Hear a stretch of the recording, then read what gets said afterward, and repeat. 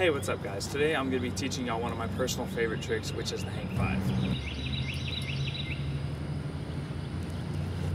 So in this how-to, I'm going to teach you the couple tricks that I use to learn these and perfect them. Hang-5s are a really fun trick that you can use pretty much anywhere, in grinds, out of grinds, into tricks. You can learn fakey hang-5s, which I actually just did. I'll upload a video of me learning those in a couple days. Alright, so what a hang-5 is you have one of your feet on one of your front pegs, and it's like a nose manual, but you're using your other leg that's not on a peg to balance you out, like this. Like that. So the first thing you're gonna have to decide is which foot you're gonna want to do your hang-5 on. Normally I'd recommend your front foot. Some people do their back foot, but this way, like once you learn to hop into them, like you don't, like it's just that far instead of having to like swing your foot all the way over there. So the first thing you're going to do is just put your foot on that peg and just kind of like just mess around with it, just like kind of balance it out, feel where you like feel most comfortable. I'm kind of on a hill right now, which is definitely not the best thing. I definitely recommend having a flat spot, so like that. If you can't reach right there, you can find a curb and set your foot on a curb. So like this, put the curb right here, and then step on that curb, put the seat up to your butt, and then just kind of do it like that. That way works. I know a lot of people drag their toes, so you could do that if you want. I don't really recommend that just because like you'll go through some shoes really fast if you're dragging your toe down the road. But I mean, that'd look a little bit like this. So just it helps you balance out a little more. I never really used that method. I pretty much just practiced on like find my balance point and then just kept trying to go a little bit further by a little bit further. Alright, so once you think you have your balance point and you want to start moving, I'd recommend finding, I don't know, maybe like a little bit of a hill, maybe like a 15-degree like incline or something like that. And you'll get into your balance point and then just kind of stand up and like maybe give yourself a little bit of a push and then just start rolling. So it'd be a little bit like this.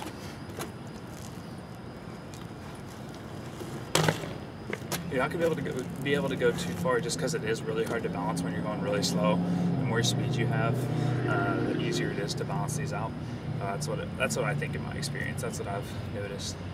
Next thing you want to do after finding your balance point and going down a hill is you're just going to want to do a rolling start. So you'll have both your feet on your pedals and you'll be rolling forward at a decently slow speed. And then just put one foot on your front peg and then lift it up to your butt.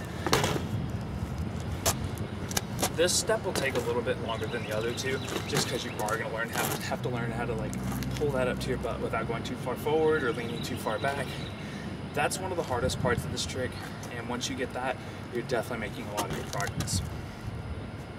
So once you're able to do that and start going a little bit, you're going to just want to have to find, I definitely say, a flat parking lot, and then just try to go as many spaces as you can. So start with one. Once you get one, do 1.5. Something else you can do if you don't have that is find a crack in the ground and use like a stick or something like that and mark where your back tire lands and try to get past that every single time.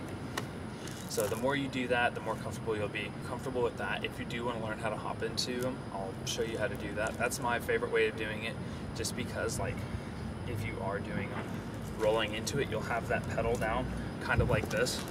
Like your pedals won't be flat just because you have to take your foot up to put it on. But if you hop into them, then it will be like this, and I feel like you have more room to swing your leg and you don't have to worry about your foot, your swinging foot catching that pedal. So to do that, this would kind of just trial and error. I'll have to find out which way works best for you. But pretty much just sit here and you'll just have to do that over and over again. I definitely recommend doing it stance, like with no speed at first, and then try a little bit rolling, and then a little bit faster, and eventually you can try it out of banks, out of quarters, pretty much whatever you want to do, or hop up. So once you want to learn hop up ones, you have to learn how to hop into them like that, because you'll hop up and then just throw your back end up. So these are going to take a little bit of time too. Changing over to this definitely took me a little while, but it was definitely worth it. Just because like once I learned how to do that, I feel like my hang-5s were a lot more solid than before. One of the main keys to this trick for me is actually part of your bike. I definitely recommend having kind of a sticky seat, because if you just have a plastic seat, it's going to be really hard to balance that, just because it's going to be sliding around on your butt. If you can get a sticky seat that'll kind of stick to whatever you have on, like your pants or shorts or whatever, it'll make it a lot easier, just because your butt isn't going to be sliding everywhere. Because pretty much the only thing that should be moving is a little bit of your upper body, but mainly just that swinging leg. So what I have is I have a fit bar stool seat in like the synthetic leather, and it works perfectly. But once you're learning these, obviously you're going to have to know how to bail. If you lean too far back, there's not really a problem there. Pretty much all you'll do is you'll just kind of like fall back onto your butt. I just take your foot off, just kind of roll away like this with your feet off. But if you do go over the front, that does take a little, it's kind of scary at first, but the more you do it, the more comfortable you'll be with it. All you're going to have to do is you'll want to, all right, there's two ways you can do it. If you're not really comfortable hopping over the bars, this way can end kind of badly, because like if you do step off and you put your foot in front of your peg, you can get nicked by your peg, and that doesn't feel good. I've done that quite a few times, but it's definitely better than trying to hop over your bars and kicking your bars and landing on your face. So if you do end up going too far, you're not going that fast, you could always just do something like that and just kind of let your back end drop and just kind of try to run out of it a little bit. But if you're going more than like a slow speed, I definitely recommend trying to learn how to hop over it. So that'll look a little like this.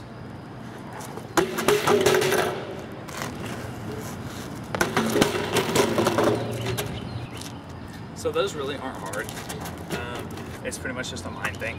If you want to, just to get used to it, you can try it in grass. Just try to get your balance point and then make yourself lean a little too far over and then just throw the bike under you.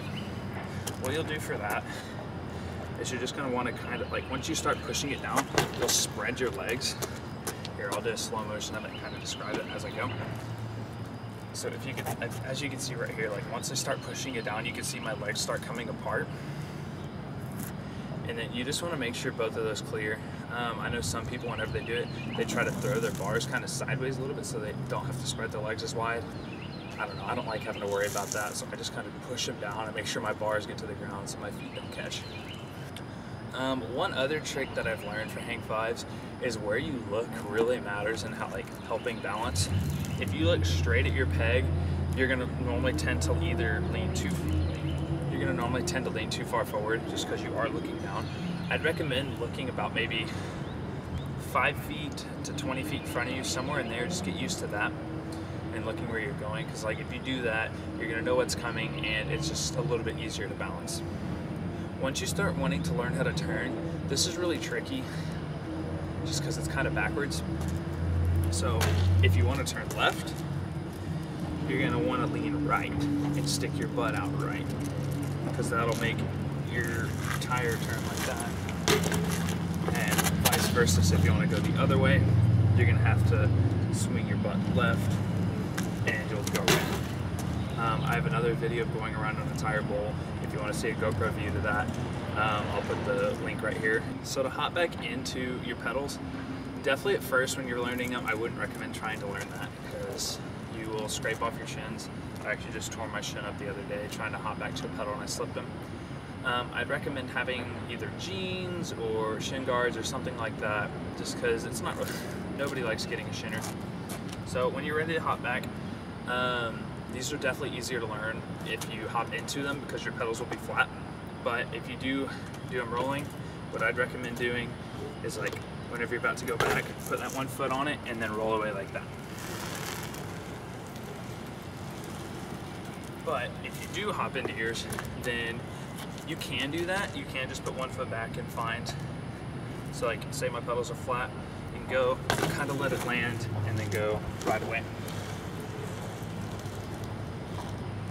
But once you are ready to start hopping back to the pedals, this can help lead to other tricks. Just make it look a lot cleaner, and you can also do like link manuals and stuff out of those, and those are really cool. So this will just take a bunch of trial and error, kind of like the other ones. I definitely recommend rolling when you're trying to learn these, because if you do try to do it standing still, I feel like it's a lot harder. But just start hopping back and you'll just have to pretty much figure out where your pedals are. You'll probably miss them a couple times. That's why I'd recommend wearing jeans or shin guards, just anything to protect your legs, because I guarantee you will slip a pedal at least a couple times. One other last trick that I just thought of is whenever you are hopping onto your pedals or whenever you're hopping onto your peg, I rest my foot against my fork, and I feel like that does give me a little bit extra stability and like ability. Like, it helps me turn, I think, because if my foot's just kind of on here and my peg's kind of slippery, my foot will kind of just move. But if you do have it on your fork, it does give you that extra little bit to help turn. So that's pretty much it for this how-to. If y'all have any questions or anything about hang-5, just let me know and I'll get back to you as soon as I can. Thanks for watching.